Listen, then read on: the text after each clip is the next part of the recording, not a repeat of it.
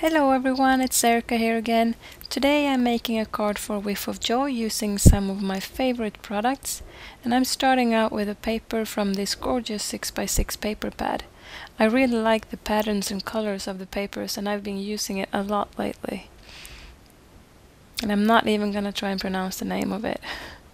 And I'm using a small strip that I had left over from another card, and I'm cutting the edge with this fancy heart border die. And here you can see the die cut piece. And I'm distressing the edges a bit with this tool from Prima. And I'm also going to color the piece with walnut stain distressing.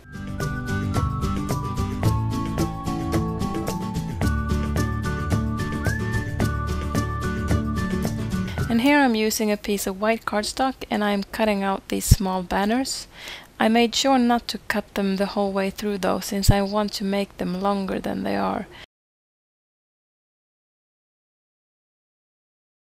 I will then cut them out using my paper trimmer.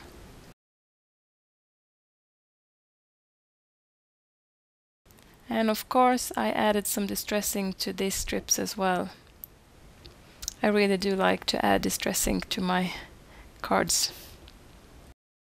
And this piece I'm coloring completely, and for the two other pieces I'm going to do some stamping.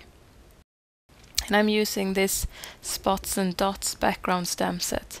This is a great stamp set that I tend to reach for a lot. I am not being too careful when I'm stamping the banner pieces, and I don't mind if it looks a bit messy in the end. I do want them to look old and distressed, and I can cover up any mistakes with more distressing.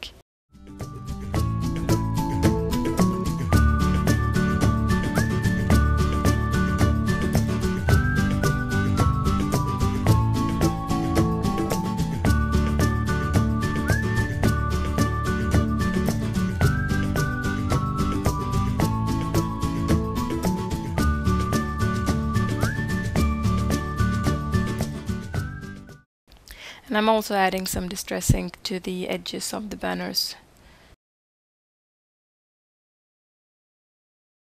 And here I finished stamping the pieces and I am just trying to figure out my placement. I realized that the pattern paper piece was a bit too wide for my taste and I ended up trimming it quite a bit. When I finally decided on where I wanted to place all of the banners, I adhered them with my tape runner. And then I just cut off the excess with my scissors.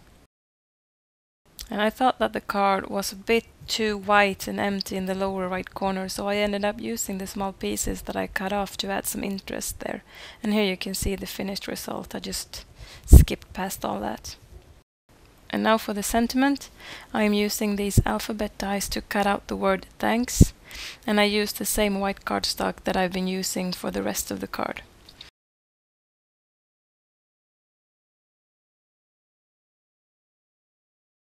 And I wanted the letters to have the same color as the banners, and I ended up coloring them with my distress ink. To make the coloring process easier, I left the alphabet on the negative piece and colored them there. This way I didn't have the problem with the letters flying around everywhere while trying to color them. I also adhered the negative piece to my work surface with some masking tape just to keep it from moving around. And here I'm just adhering the letters with some glue, and I'm trying to be careful so I don't get glue everywhere.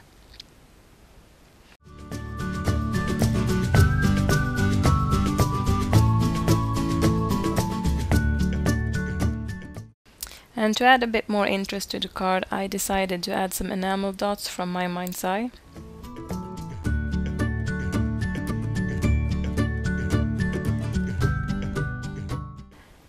And I did move them around quite a bit before I decided on a final placement that I was happy with.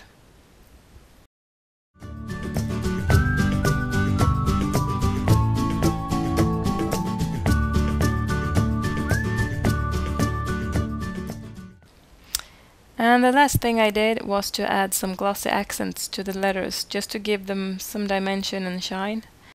I didn't have the patience to wait for the glossy accents to dry when filming, so you can still see the letters are a bit white in color, but they will dry completely clear, as you can see in the photos later. And that was my card for today. I hope you liked it, and I will see you again next time. Thanks for watching.